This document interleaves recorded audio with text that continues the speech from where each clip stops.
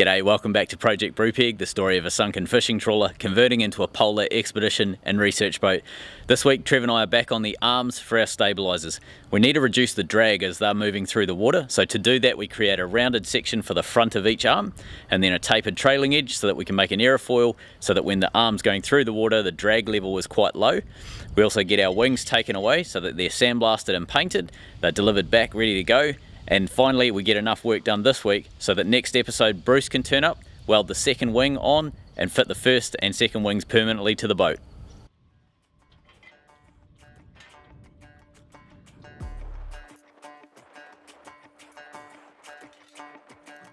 Walking home late at night, maybe 2:30. A little drunk, but I'm alright. Here's something I didn't think about.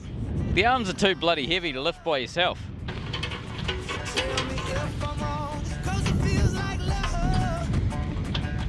Yeah, it feels like love. Come on, come on, come on, come on, come on, come on.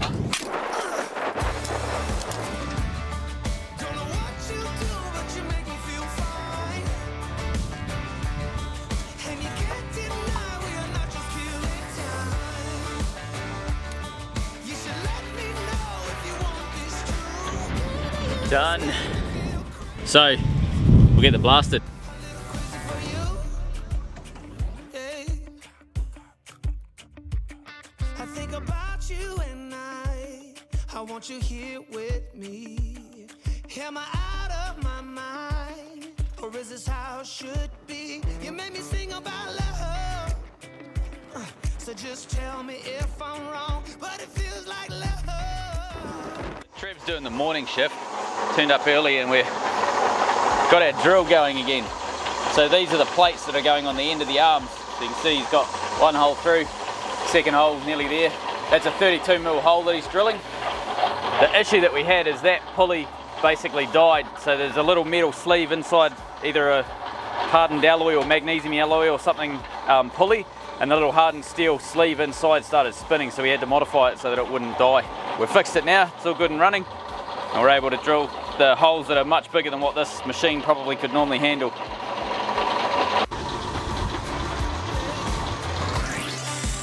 Hello my abseiling friend. G'day. A storm dropping in. Are you saying you're a storm? No, like an angel. Coming in like a typhoon. I think dainty is a camouflage for Jess. Where do you want to drive and I'll clear your space? Rob said to say hi and send his love. Oh, right next Yeah. yeah. Right, so he's drilling the plates that are going to get welded on there. I'm about to drill the grease nipples that are going into that. So I've got the other grease nipples. I'm going to drill and tap the grease nipples. That's one done. Lovely. We can get that tacked on today. Not one hole, that's one plate. So I'm going to mount a grease nipple down the back there. And it goes on the underside. So what I'm thinking. Do you have a wire to it to feed it, or how do you? No. So what I'm thinking, but we can in the future if we wanted. So I'm going to put it on the underside so that it sits there. You can only grease it when the wings are vertical. So while Trev goes and drills out the plates that go at the other end of these arms, I'm going to start drilling out the grease nipples that go at the pin end.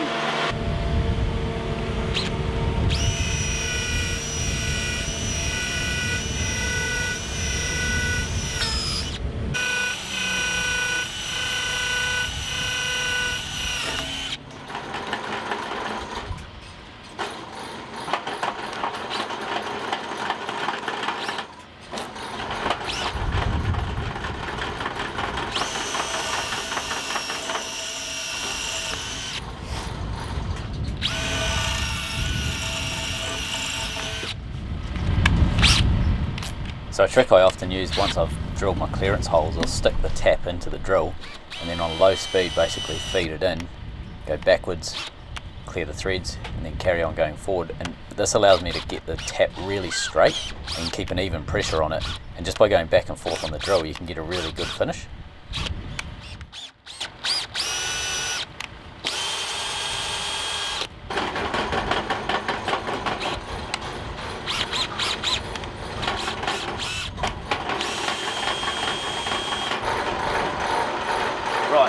might hold off putting these grease nipples in till later because we'll probably snap them off. But they are good to go. Lovely.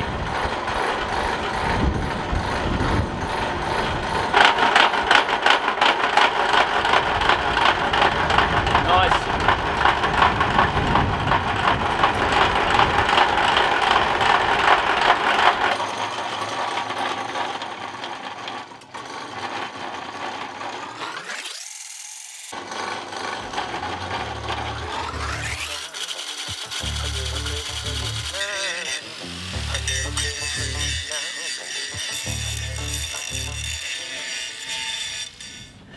Another morning on Brupeg. I just wanted to show you something. This is a great representation of how awesome our viewers are.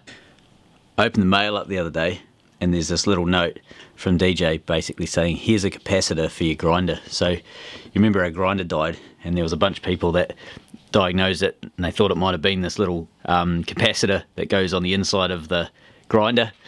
Well, off his own bat, he went and just sent it to us to go and swap it over and see if we can get that grinder going. So thanks very much, that was a really awesome little surprise. Something truly magical has happened. Look, I've had a tidy up and I've put our grinding discs and cutting wheels and things up onto our bench up the top there. And I even tidied a small space on the bench so that we can start using it. We're gonna get these arms built, get the half round put on them and get the trailing edge put on. And look what came back from the sandblasters, all lovely grey and painted. Thanks, Tony. And then finish off a couple of minor jobs on the wing over the back. So Tony, our sandblaster, the guy that blasted and painted these wings for us, told us that we need to get another layer of, or another couple of layers of primer on these pretty smart because it's porous, so we need to protect the steel underneath. But he also said we need to weld fully continuous along these beams here because he said no matter how good you are, that's going to leak water. So we're going to deal with that. I figured that we could probably get away with it with epoxy and fairing compound, but he said nah, it won't work. Doesn't matter what you do, it's going to leak, so we're going to continuous weld those. I'll probably do that with solid wire just so that we can, I'm starting to run a bit low on flux core wire at the minute, so I'll belt that out with solid wire and yeah, we'll get that sealed up. Trev in the meantime has made a little jig here. You can sort of see the two bits of 3" by, or 75mm by 3mm steel. That's going to be our trailing edge, so we're going to get that welded together, tacked up and onto the arms, and then we'll start doing the long runs of welding on these arms.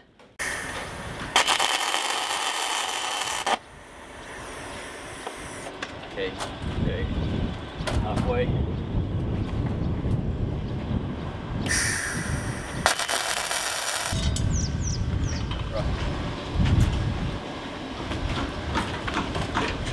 This will form the trailing edge of the wing. So if you come down this end, this is the boat end that I'm standing at. You can kind of see it's going to form a V as the water comes off that arm.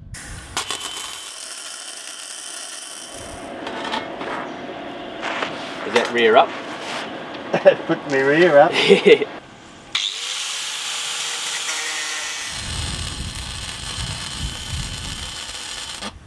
Yeah, that's on.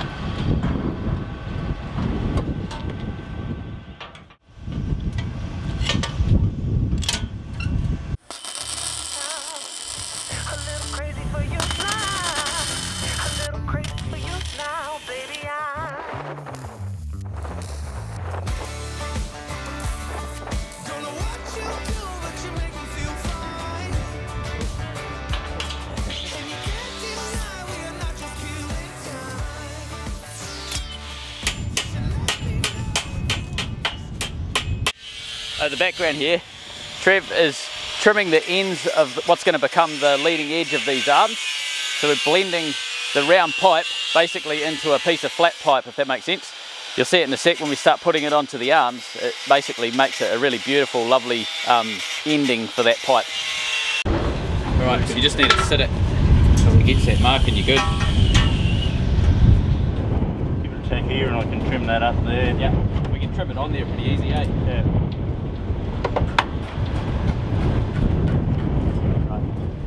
We're slightly off centre.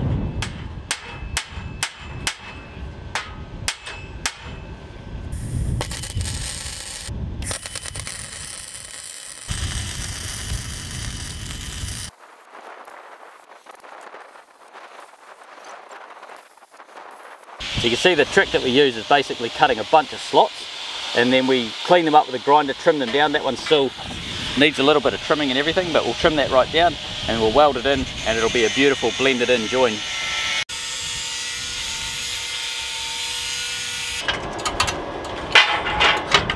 In theory that should work. Yeah, I'll go above it like that. You just have to slide it under that clamp, but that should line us up. Easy mark. Yeah, that's sitting more even there. We'll just tack it like that, that's pretty good.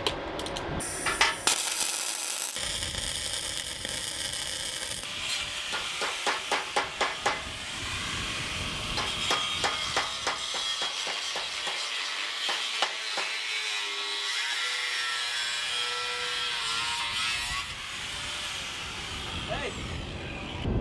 Is that your earth plate? Yeah, for both. Right.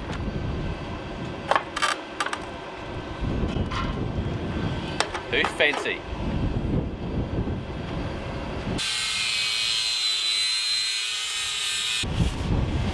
Amazing. What's your thoughts having sort of seen them now? Yeah, quite spacey, you know, like space agey. Not necessarily what I call nautical. More like a plane. Futuristic builders. There's one. They look great. Builders of futuristic arms. I love the tapered end. Yeah, they're great, eh? Gorgeous, yeah. They're beautiful, beautiful.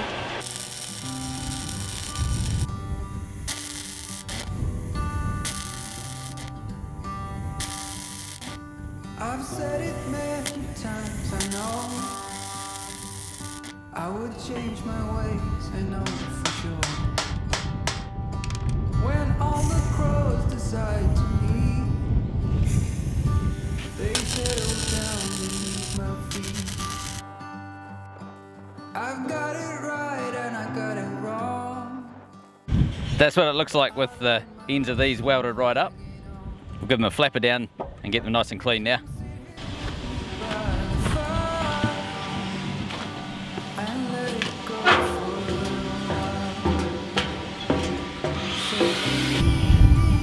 So, Trev's down there trimming up. We've got our arms sitting there ready to go. So we're going to start welding all of those up, do the continuous welds needed on those. We're just coming in for a bit of a parts galore, grinding discs, flapper wheels, a donated barometer. I love this barometer, donated barometer. We've got a 500 kg measuring doodah. That's the technical term for it. And that's so that we can weigh our wings and we know how much they're going to work with. And then also our anchor, we know it's 112, but it also gives me an idea to calibrate that thing. Yeah, Saturday is work day and Jess's rest day. Yeah. Just putting on some French toast for everyone to fill you up, to get you back down welding. And heavy metal seemed to be the only thing that was for me. And I saw the angels coming down, and they sang a song. So I started setting up so that I could basically get all of the continuous welding done on these, but I'm running low on flux core wire, so I swapped over to solid core wire, and I've forgotten that you can't really weld in 25 knots of wind, so we're getting a whole bunch of porosity. So we'll put this on hold and we'll carry on with something else. We'll weld this up probably in the morning when it's nowhere near as windy. Over the back, Trev's basically cleaning up the paint that is inside these the cheeks for the arms. So we're going to clean that paint up and we'll get the arms fitted to the wings. Little did we know, I guess it's fair. Now all is in our hands. All is in our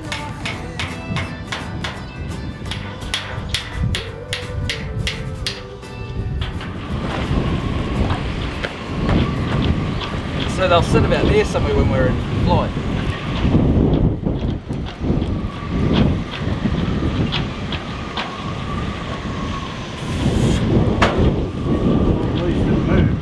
Yeah, moves lovely. So what I'm thinking is if we measure from here to here, flop it over and measure there to there, we'll be able to tell if it's out of alignment. No. I know. Never do that. No know, get to know your heroes type thing. Yeah. Don't get too deep into this stuff. This was a moment of truth for us. After everything that we've built on the wings and all of the measurements, hoping that we've got them as accurate as we can, flipping the arm from one end to the other, taking some measurements would show us whether or not we've actually got the pin aligned. So if the pin's off, the measurements are going to be different. And by flipping it from one end to the other and measuring from the leading edge back to the arm leading edge, so leading edge of the wing back to the arm leading edge, we can confirm if that pin is correctly aligned. Nice. All right, let's measure that up. 4, 2, 2, 5. It's 10 real out. That's acceptable. That's great. That's okay. That is awesome. Yeah. After everything that we've built, that's okay. Yeah.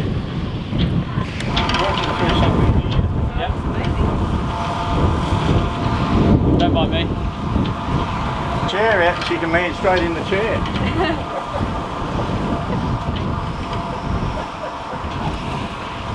Counteracting the wind.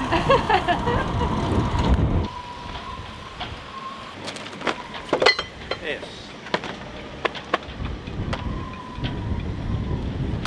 It's like working with Professor Xavier, driving around.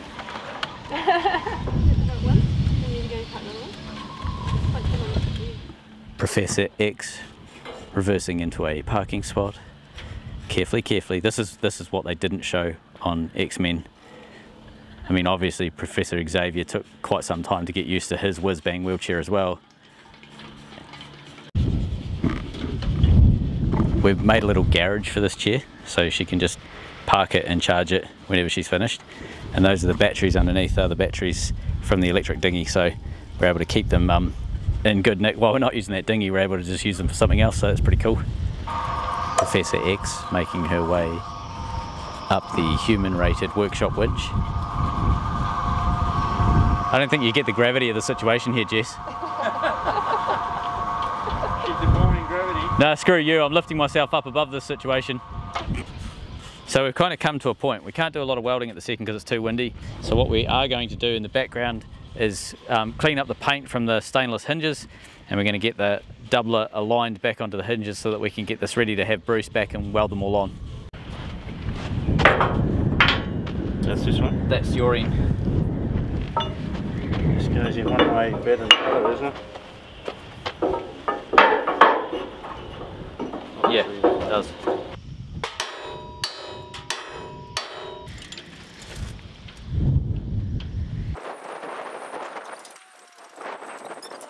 What we thought we'd do is we'll model it up we'll figure out where the angle is, but it basically has to be 1225 mil from the pin diameter, sorry, the pin center to the arm. I think we're a bit high at the moment, but yeah, that's basically where it's going to locate when the wing is in the locked down position. That's your pivot point, so 25, 15, where's that? 25, 15 there. Right, so that's our work there.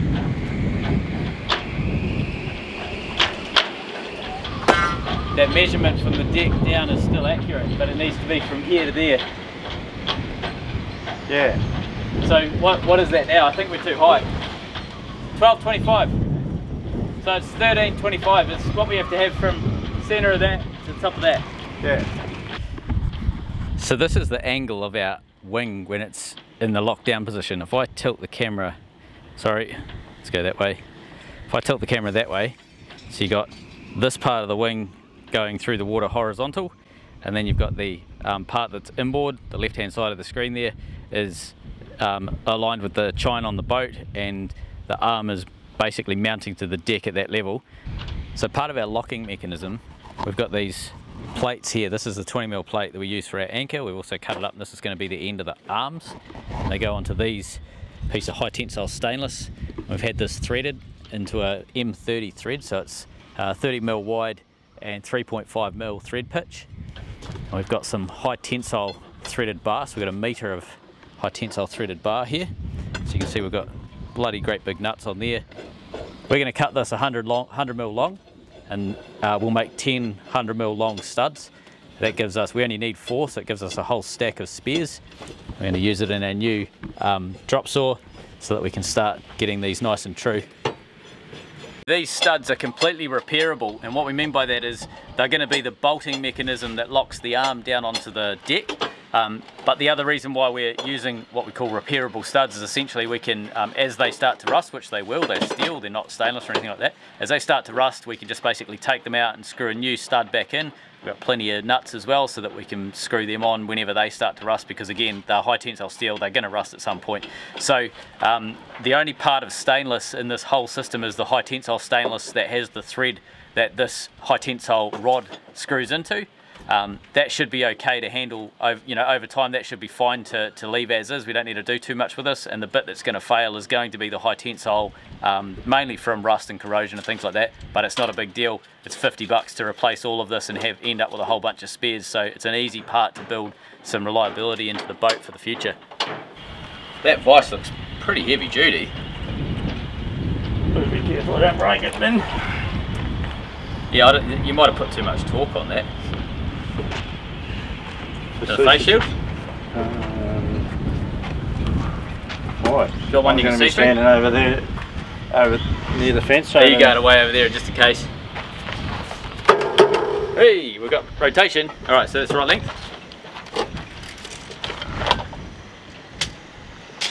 If we do that, we can spin that off this end of it. Yeah?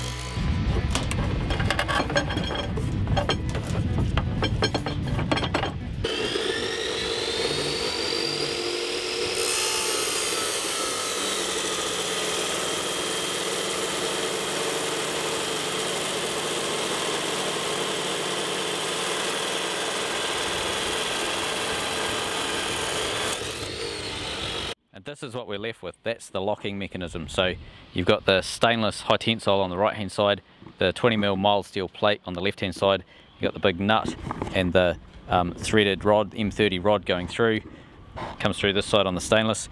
So what we're doing is by having a threaded rod rather than a bolt, we think the stainless is going to be under less sort of strain and tension and being bashed and all that sort of stuff over the years, putting bolts in and out every time we put these arms down.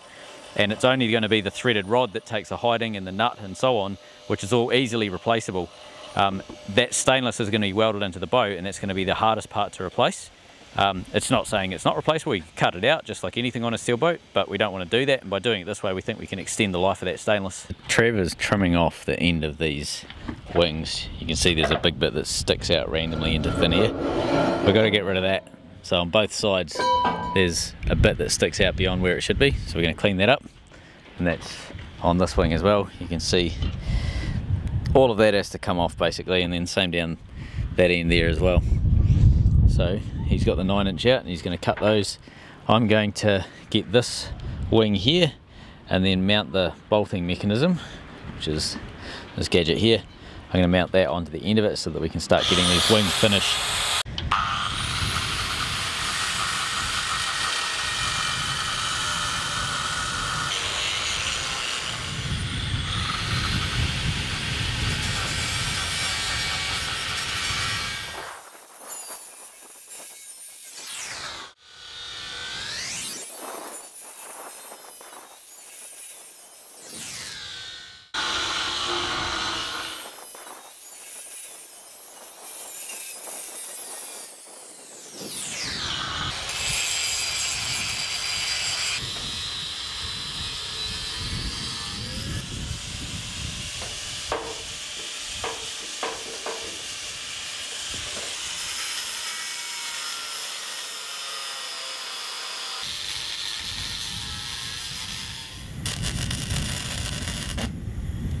Trev's just trimming off this last corner of the arm.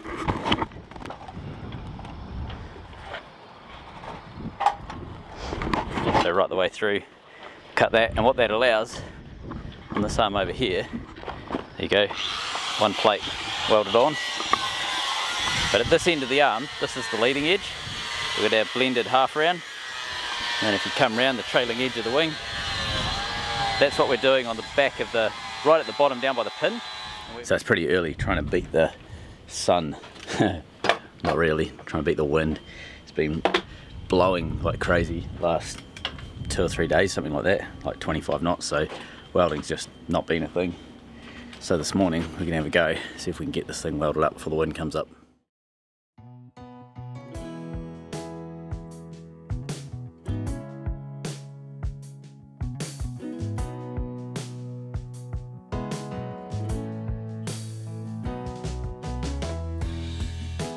My whole world has changed,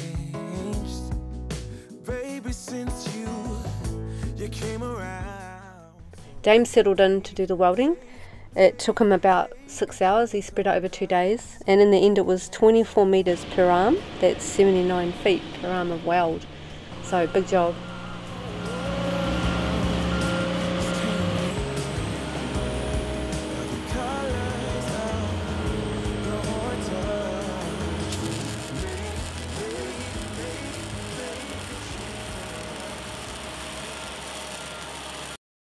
You got eyes like summer sky. If your smile could kill, I'd die. And now it starts to rain, so let's enjoy it. I can't